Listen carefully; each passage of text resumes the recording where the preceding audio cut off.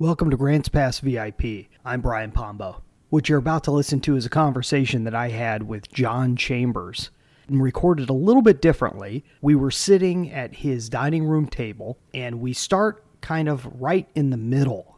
So I was asking John how he would describe what he did. And so what you're going to hear is him break that down into pieces of all the different things that he does and what those things all have in common. This is a very interesting conversation. I hope you enjoy. There's a place in Southern Oregon filled with gorgeous natural beauty, friendly yet independent people, and a mild, comfortable climate. That place is called Grants Pass. These are the stories of the people that live and work in Josephine County. These are the movers and shakers that make this place the best. This is Grants Pass VIP. All of the things that I do, they all have a theme to them, and I had not recognized it until recently.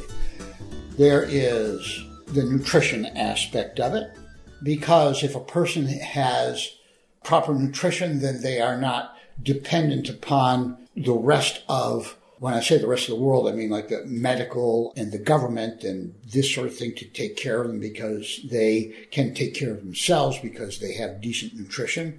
They're independent of it. Also, I do drug prevention here and there, not a whole lot, but I'm certified as that, and I keep up my certification so that I can do that. Then also, I have been teaching the Constitution. I started in 1991. A private high school that was near me. The headmaster of that private school wanted me to come and write a history text for him with no political bias, because the history texts around have a lot of political bias. So I came and I was at the school and I was doing research there and talking to the parents, talking to the kids, talking to the teachers, talking to the administrators, all that, and also studying and putting things together and so on. And after about 3 weeks, I went to him. His name was John also. I go, John, I don't think it's possible to write a history without a political bias, because it doesn't matter. I mean, I have my preferences, and they're going to show up just by the fact that I don't include certain things and I put emphasis on certain other things and so on. My biases are going to show up. I kind of can't help it, so it's not possible to do that. So we talked about what would be a really good thing would be perhaps a little booklet before a person starts studying history on how to pick up the bias in a history that you're reading, to kind of inoculate you or to immunize you from the bias. So you can look at it, you can see what the bias is. Maybe you like the bias and you'll buy into it, but at least you'll see that that's what the bias is. Anyway, I wrote a little booklet called Why History, and it talks about what history is good for, what it's useful for, why you want to do it, what to look for biases. And when I moved up here to Oregon, I turned it into a little book, which you can get it on Amazon. It's called something like Learning from History, How to Make a Better Future, little teeny booklet. And a kid can read it. And at the end of that, it doesn't matter what history book they read, because they'll be watching for what the bias is. Mm-hmm.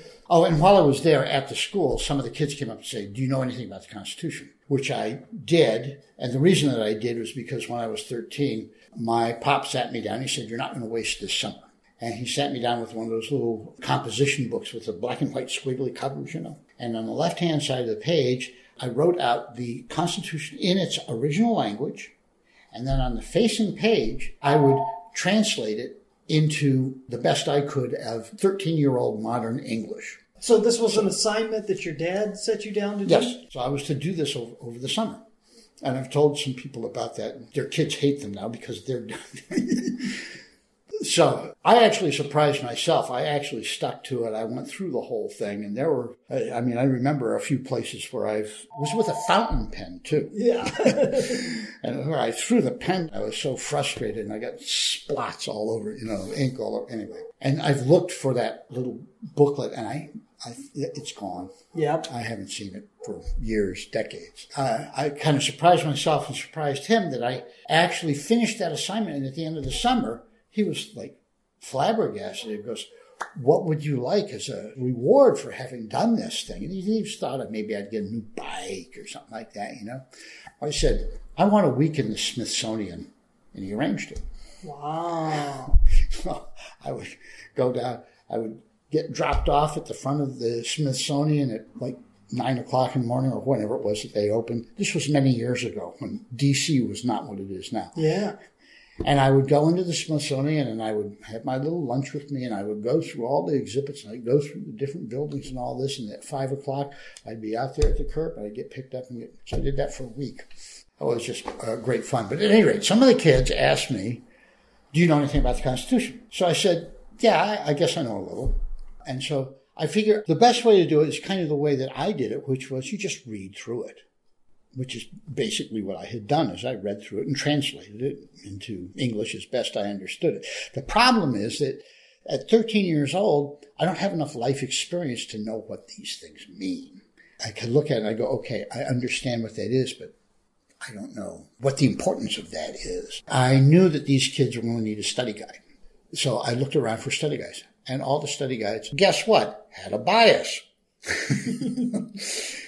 And some of them were, slanted towards religious this. Some of them were slanted towards something else. The weirdest one was interpreting the Constitution according to Freudian analysis. Oh, wow. That was really fascinating. Wow. So I read all of these things, and I'm looking at all these things and going, what could I use for these kids? So I said, I couldn't find anything. So I had to write one myself. So I would have the text. I would write some notes about it, some ways that this text had been used over the years, because I'd go and look it up and say, this is cases that came up regarding this and so on. So I had a little bit of a study guide, and we went through it, and I'd see the places where they were having difficulty and other places where they really got it and so on. It started becoming a regular thing. So the next batch of kids that came through would get the revised version, and then the next batch would get the revised version, until finally I got a version that I could set down in front of a kid. Got to be, a high school age kid. Of course, this was a number of years ago, and high school education is not what it used to be, I don't think. But at any rate, you could set it down in front of a kid and say, who's interested? And he could read it. And at the end of it, he would have read through the entire Constitution, understood how it fit together and what it was about and so on, which some of the teachers and the parents thought this was really cool. And so they wanted me to teach them. So I started a little neighborhood group. And then we had a group in that school. And some of the neighborhood people found out about it. So I ran a course for the neighborhood. Since then, so wherever I moved, wherever I went, I do something with the Constitution. When I came to Josephine County, just so happened, I used my Constitution study guide kind of as a calling card. Well, when I first moved up here, we knew a few people. We knew some real estate people and stuff like that. And as soon as we kind of settled in, I started looking around for what's going on politically, who's doing what and stuff.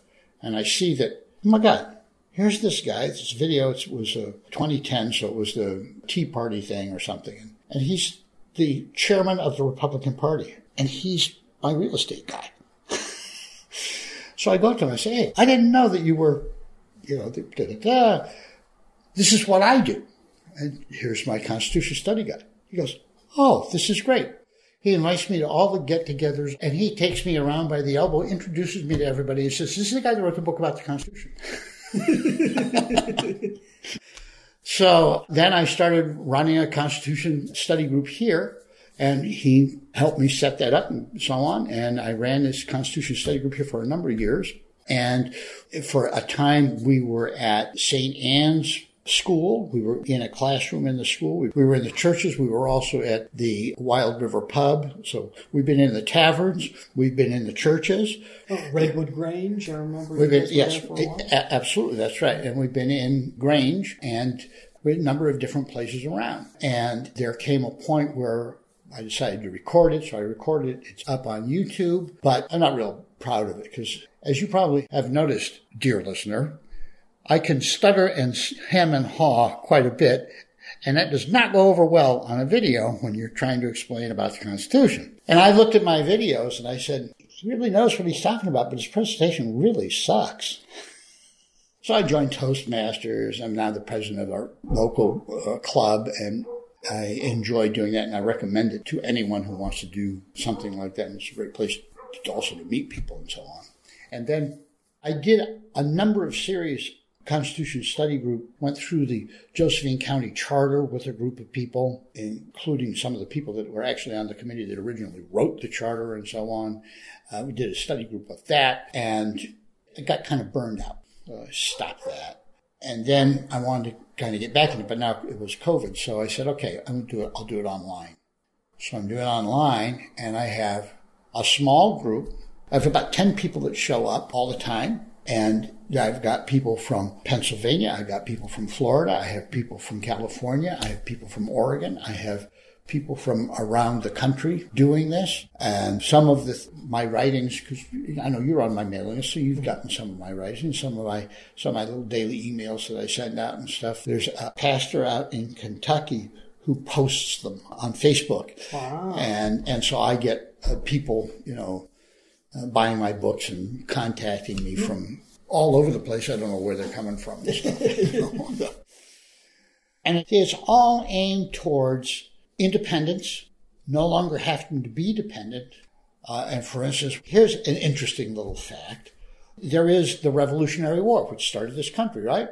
So I said, Revolutionary War. Well, I wonder what the British call that.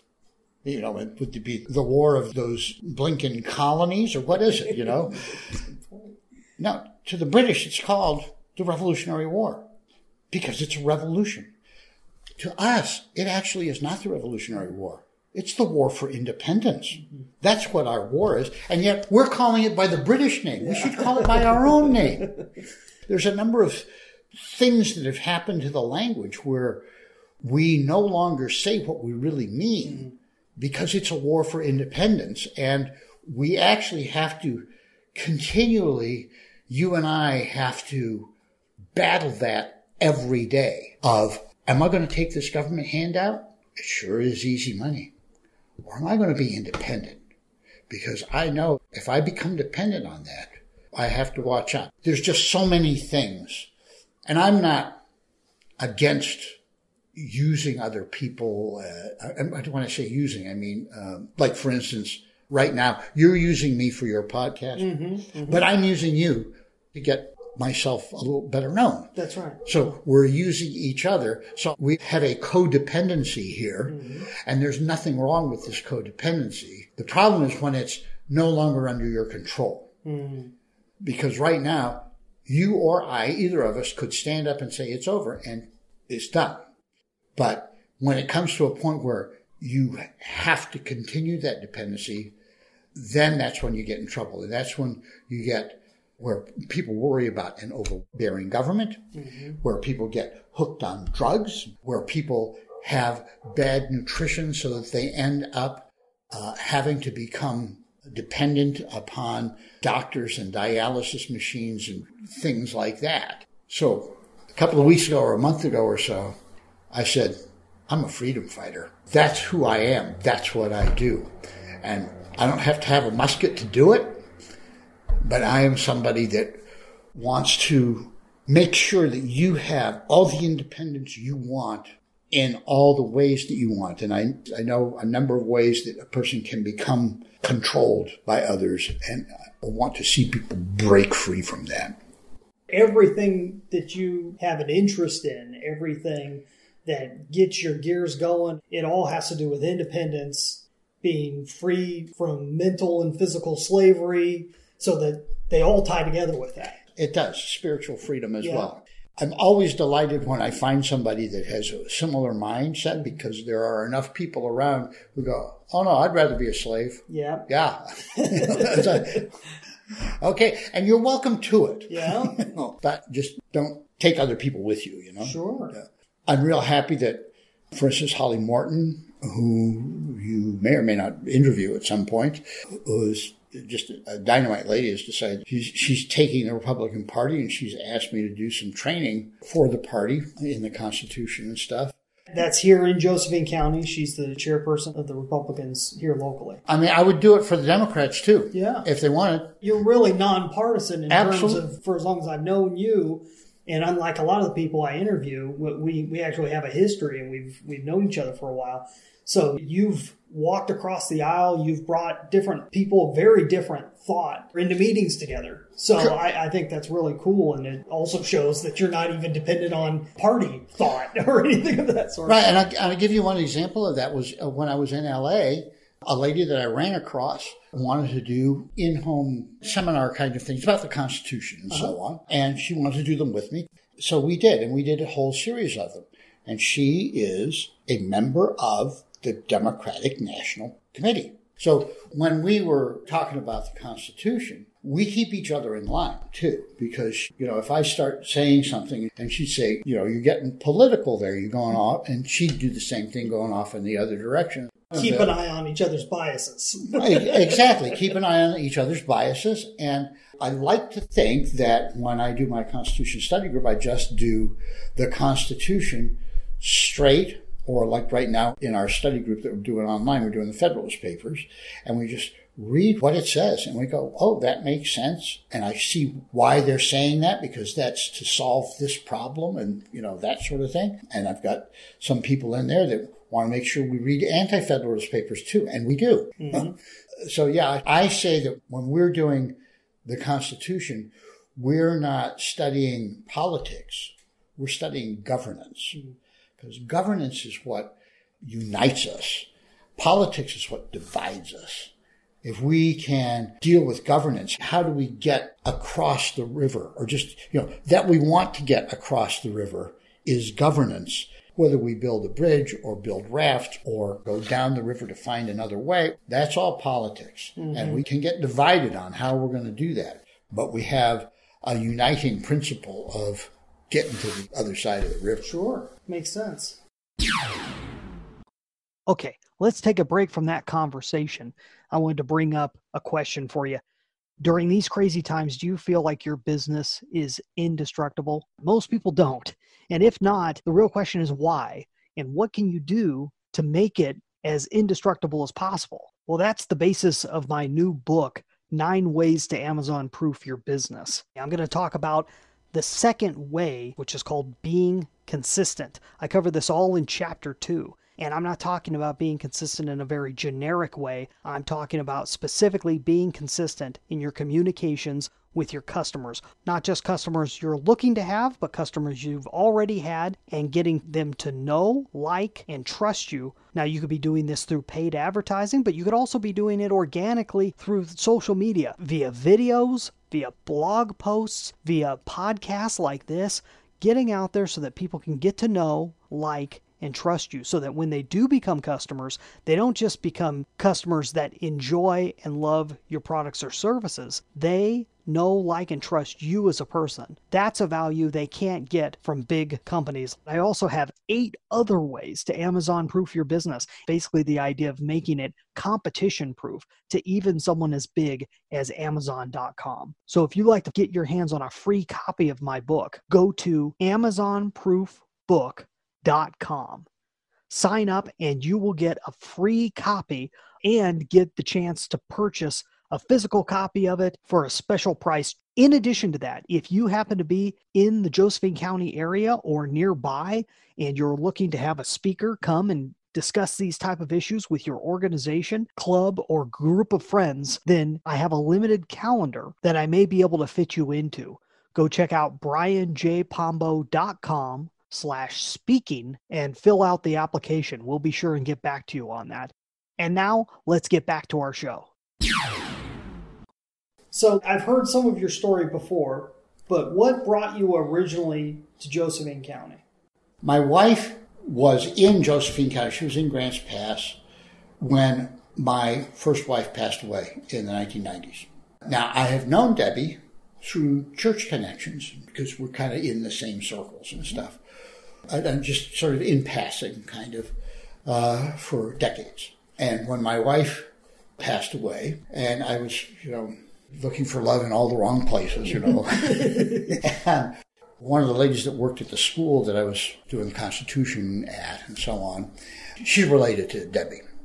Somehow they had letters back and forth, and Carlin, that's her name, showed me the letter from Debbie. And the letter from Debbie said, "It's too bad he has a girlfriend," because her husband had just left her. So I go, oh, yeah, I know Debbie. I've actually secretly admired her. 4 decades. I mean, I was married. She was married. I wasn't going to do anything, you know. That's just like, but after my wife died, I would ask, and if I happened to see her either in L.A. or someplace, you know, and I would say, and how's Bob? Bob being her former husband. And she'd say, oh, Bob's fine. And I'd say, okay, thank you very much. And I'd walk away and she thought I didn't like her. So anyway, turns out Bob left her. She wrote to Carlin. I said, this is right for me. I called my girlfriend. I said, it's over the phone. I mean, I'm sorry. And I wrote Debbie a letter. We just started a conversation. And the conversation went exactly the way it's supposed to go. And 3 months later or so, we were married. She was in Grants Pass. And the reason she was in Grants Pass is because her mom had been early on an alcoholic and really quite in bad shape. And she found Roy Masters, and Roy Masters picked her up. I have my own opinion, but we're not going to do that. I mean, it picked her up, and it was good for her, so that's fine. So she moved to Grants Pass back in the 80s, and Debbie, you know, kind of was with her. There was some back and forth all the time, so she was up here. And while she was up here, she has 2 sons who were coming to the marrying age, and they were down in Williams. And one of them caught the eye of one of the Lathrop twins, which if you're in Williams, you know who the Lathrop twins are. And I was in L.A., and Debbie was up here in Grants Pass, and I said, I can't really move up there because I work down here and stuff like that, so you have to move down here. So she said, okay, I'm going to move there. And the Lathrop twins said, the big city? Get me out of Williams. So the son, grandchildren, everybody picked up. They came down to L.A., including also Mom, who was getting a bit older. So she lived with us and with the family nearby. So we had 4 generations of us all nearby in L.A. And then Debbie's mom died. She had a plot up here. So we got her body up here. I came up here and we looked at the town. And Debbie and I, we just looked at it and we said, this feels like home. And so I called work in L.A. I had a couple of clients. I said, I'm going to go to Oregon, thinking I would really like to be able to work remote, you know. Mm-hmm. And they said, you're going to Oregon. Can you work remote? By this time also, we'd been down in L.A. for 10 years. And the Lathrop twin said, I've had enough of the big city. Get me back to Williams. Oh, wow. Yeah. So everybody moved back. So now we're in Josephine County. Fabulous. I'd never heard the full story like that. That's pretty cool. So what do you think it is about this area that made it feel like home? Well, more than anything else, it has to be the people, because that's what makes the difference anywhere. Because of our nutrition business, we're in the Chamber of Commerce. So we know a number of the business people here, and we just see that there's a lot of, I don't want to overuse the word caring, because it's kind of, it can become too maudlin, but we have a community here. That's the deal, is we have a community. And even though sometimes I feel like I'm kind of not really being much of a member of the community, I know that when I get out there, then I know you, and, you know, it's like, and we do things together, and we have things, and there's just like that all around in this community. So we have a community of interest that we will help each other out and stuff like that. I mean, that's what it is, I guess. I mean, because when I was standing there on the hill at the cemetery, just sort of looking out across the town, and I said, this feels like home. I didn't know, because I didn't know the community then, but you can sort of feel it. It's kind of in the air that there is a sense of community. We're not all each in our own little silo. Yeah. But we're also not insulated and saying, well, this is our community, and no, you're not welcome. Yeah. It's like you trust people until they prove themselves to be untrustworthy. Yeah, that's right. Yeah, because there's some places the attitude is you don't trust anybody until they prove themselves to be trustworthy. That's now, right. The other way around here is you trust somebody until they prove themselves to be untrustworthy. That's much more American. I mean, it's like innocent until proven guilty. It's, my goodness, it's all fitting together. Very cool. That's perfect. So One of the reasons why I started having this podcast, for a perfectly selfish reason, was to be able to meet more people in the community and be able to get out there and kind of be a source of networking. So one of the things I try to do with the guests that I have on is ask, who are the type of people that you're looking to meet? Because you've got a lot of different interests. They all tie together within this independence concept, but who are the type of people that you think would be great meeting and you wouldn't mind them reaching out to you? Well, I'll tell you an example of somebody that we just had today. Debbie and I went and did the home show in the fairgrounds. Then we went around and visited all the booths and stuff. I talked to a fellow who happens to be a vacuum cleaner salesman. And it just so happens we happen to be in the market for a vacuum. Actually, it's an air filter, air cleaner as well as that. I mean, it's kind of in the market for that. And so he wanted to come over here and do a demonstration. I used to sell Kirby vacuum cleaners. I only sold them for a month or two over a summer. But, you go into the person's house and you demonstrate what you got, and and so on, and they buy it or not. And so he came over and we were talking. We matched. There's so much that we match about, and interested in health, nutrition, interested in community and in his product, and he's just a great guy. So we're going to maintain communication. Now, usually you sell a vacuum cleaner and you're out the door. Yeah. Right? Yeah. Okay, well, now, this fellow, we're going to maintain communication with him. And in fact, he's up in Salem, but he likes doing what they call urban farming, where he has his own little plot, in whatever size of place he has out in Salem. But I happen to have a buddy he was on my mailing list, and I knew him decades ago in San Francisco, back when we were all hippies. Okay, I didn't say that. And he has a website devoted to urban farming. And so I'm going to, give him that website and stuff. It's just like we all can kind of connect with each other. And now that COVID has forced us to get out into the internet, we can connect more broadly, which is like what happened with my study group. Instead of just being a Josephine County study group, I've got people in Pennsylvania and Florida and all that.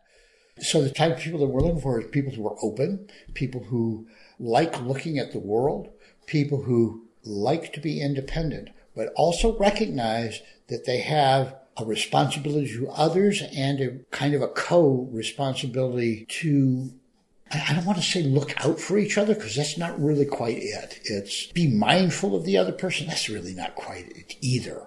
It's like you and I, we can not see each other for weeks at a time, and yet when we get together, it's like we've never been apart. And I care about what happens with you and your kids and your wife, and and if you had some kind of situation, you could always call me. This kind of thing. Sure. I may or may not be able to do anything for you, but you can call and I'll say, "Oh, Brian, I'm sorry to hear that." But if I could do something, that's right. Or I might know a guy, because I'm a guy that knows guys. Yeah, that's right. You are. So I'm looking for people who are eyes wide open, and are willing to look at things, because, we did mention that there are some people that would prefer to be dependent, would prefer to. I don't need them. Yeah, I understand. I'm not going to kick them either. Yeah. Because they're people, but they're not going to be my buddies. Yeah. But you're my buddy.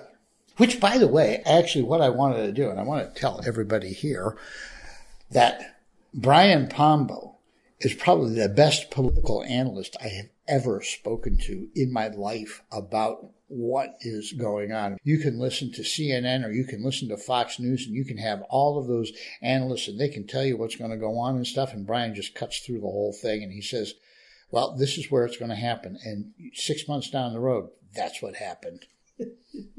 Brian is very, very aware of all that. Anyway. Thank you. Is my check in the mail now? That's right. You will get that later. I'm sorry. I admire your acuity in that area just Thank you so much. And there's a whole bunch of things that we could cover. COVID-19, we're recording this in late April of 2021. We've gone through this huge portion of COVID-19 craziness. Has it changed your lifestyle much at all? And if so, how? No. Actually, I'll tell you the real reason it hasn't is because in January of 2020, before we even knew there was a COVID-19, it was not, nobody was talking about it. I got so deathly, horribly sick. I was just like, and I don't get sick. And I had this horrible, it was a head horrible. It was just awful. And then it went away, and then it came back, and it was in my chest, and it was just, I thought I would never get rid of it. I thought I was going to die. But it didn't slow me down. I mean, I was able to go and do things and stuff like that, and I just knew that I had this thing, whatever it was. Anyway, my body finally managed to take care of it and so on. And it was some months later, I was talking to a lady who was going to start using some of our nutrition products and so on. And she's down in Bakersfield. We just started talking about a little bit about COVID. She said, oh, yeah, down here in Bakersfield, everybody in my family got COVID back in December, January, and so on.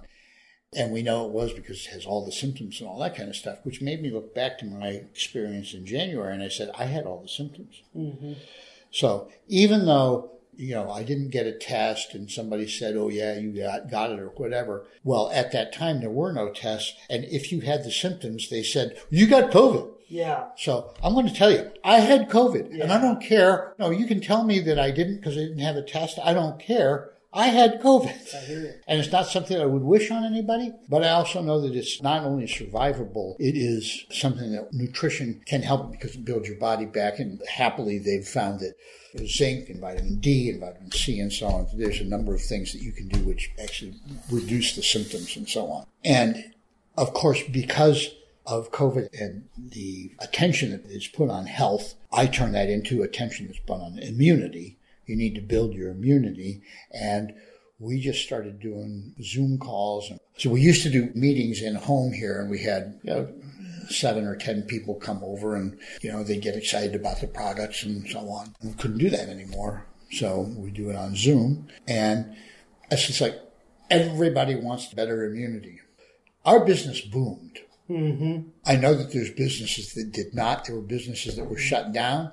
But our business boomed because people wanted this and because our company is known by the CDC and the USDA and government agencies that deal with nutrition and deal with immunity and deal with it, known as being scientifically, I don't want to say superior, but it is. Let's just say well-respected. Yeah. And so on. So we were named as an essential business.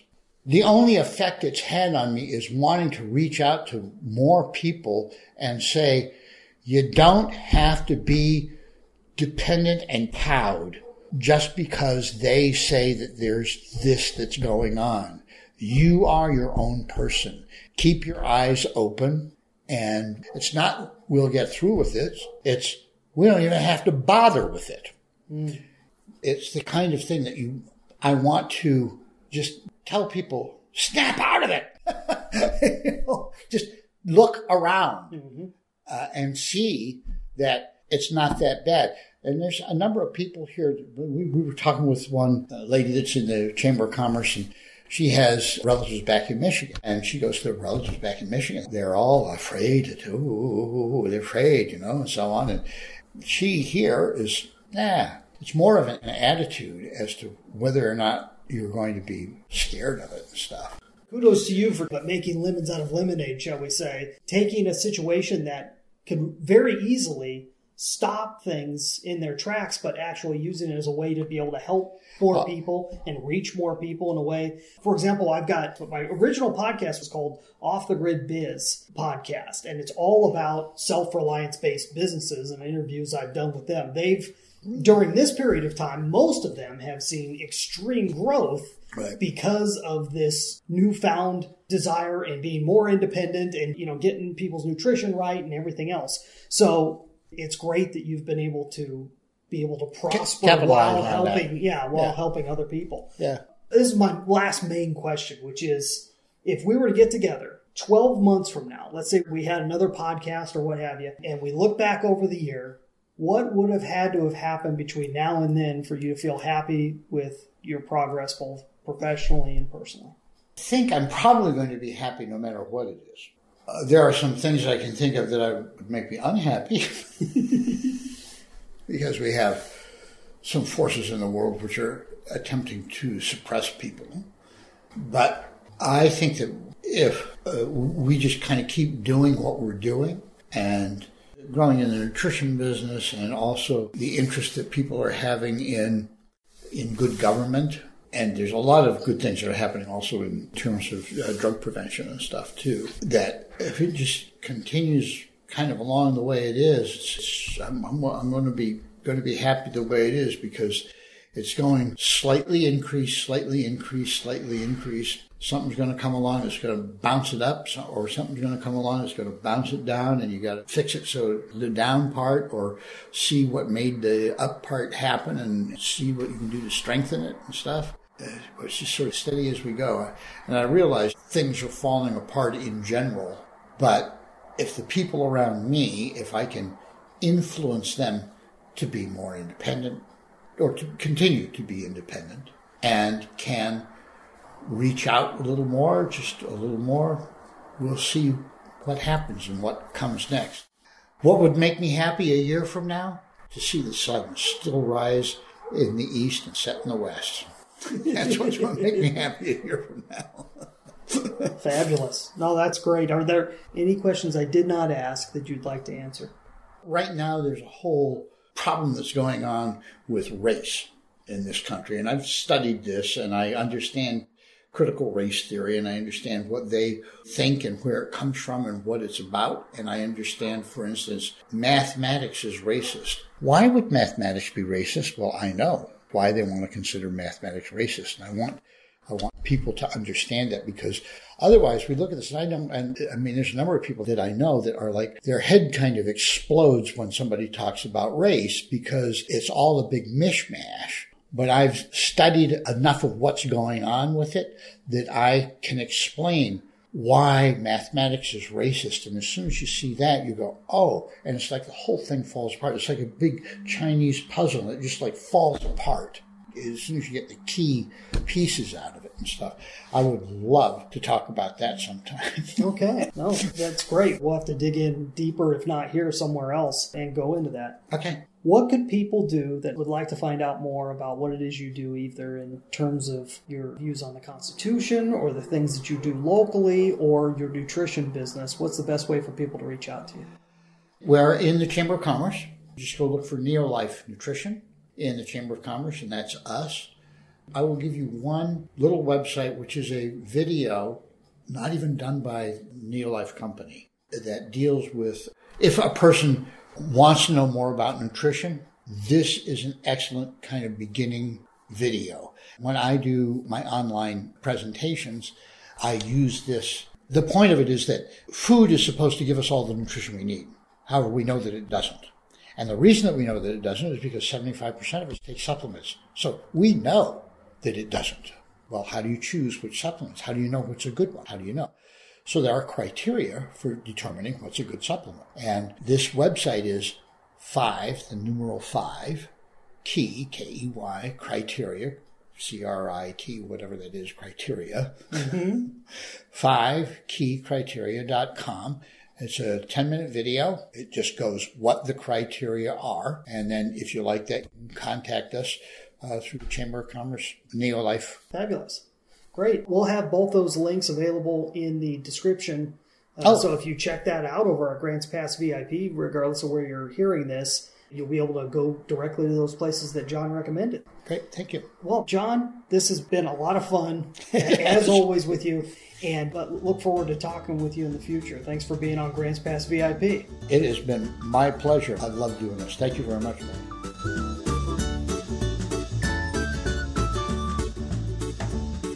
Unlike many of the conversations that we have here at Grants Pass VIP, the conversation with John was from the perspective of knowing him for quite a while.